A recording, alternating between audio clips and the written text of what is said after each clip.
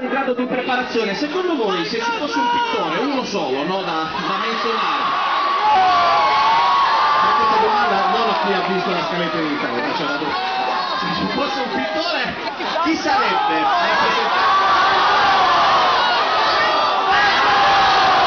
Van Gogh piace un sacco per diversi motivi, il primo dei quali ve lo faccio vedere. Van Gogh era una persona sensibile perché indossava i cappelli gialli.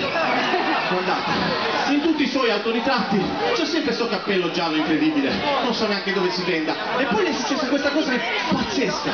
Ad un certo punto a casa sua va a trovarlo cocaine, che era il suo amico. È come se a casa mia venisse Goldrick. Cocaine va a casa di Van Gogh.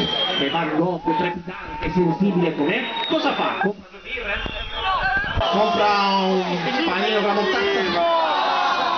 Dipinge una dozzina di quadri di genitori.